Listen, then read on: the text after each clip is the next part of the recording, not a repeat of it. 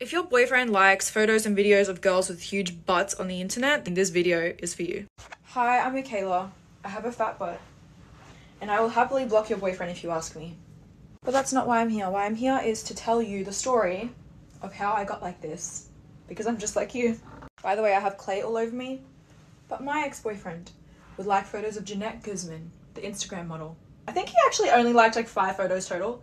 But when I discovered this, and we had just started dating, when I discovered this, I would cry every night. I would devalue myself. I have BPD, by the way. I would devalue myself. I am not good enough. I am not a good enough person because I don't have a fat butt. And I don't have every single surgery that Jeanette Guzman has, so I'm not good enough. And this went on for a long time. I was very insecure and I became very, very sad and I just hated who I was. I hated myself. So what did I do? I tried everything in the books. I tried everything I possibly could do to look like Jeanette Guzman. And I think I've done a pretty good job. I think I did a decent job. But now this dude is gone. And apparently his type is completely freaking different to anything I am.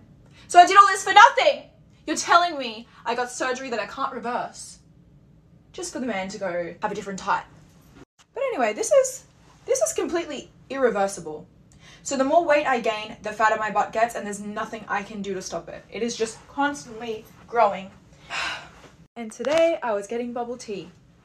Alicia, would you want to tell them the story? I was getting bubble tea today, and some lady on drugs came up to me and was like, so you like the way you look? This is why young girls blah blah blah blah blah, and just gave me and I just burst into tears. I bursted into tears because I was that young girl, okay, and I became this, and this is not what I want to advertise to anyone. It's gonna be so controversial, but people that do this to themselves are mentally ill. If we say we don't, we're lying.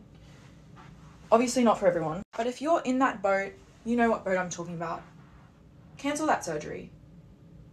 Because 1, the trend's going to be gone in a few years. 2, it hurts, it's very painful and costs a lot of money.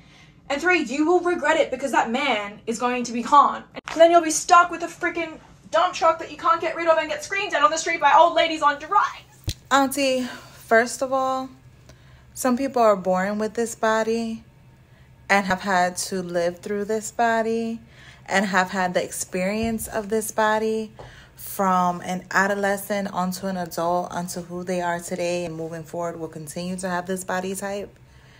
And now that you have it, you don't know what to do with it.